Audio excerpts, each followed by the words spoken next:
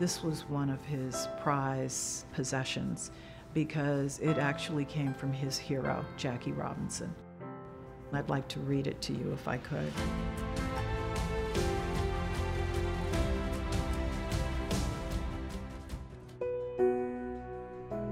There's so much backstory to what was going on in his life. Here's an amateur who was at West Point in the Army, and no one would anticipate that this is the person who's going to win the first US Open. He came along and he did it. While he did see it as an African American, I think he saw a much bigger picture in terms of that win. He was an American first, and I think that that was something that he was enormously proud of and hoping that the whole country was very proud of.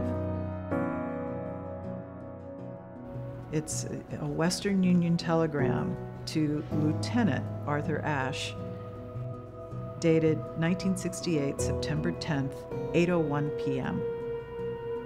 Proud of your greatness as a tennis player, prouder of your greatness as a man. Your stand should bridge the gap between races and inspire Black people the world over, and also affect the decency of all Americans. Jackie Robinson. This just meant the world to Arthur, and happy to be holding this telegram in my hand.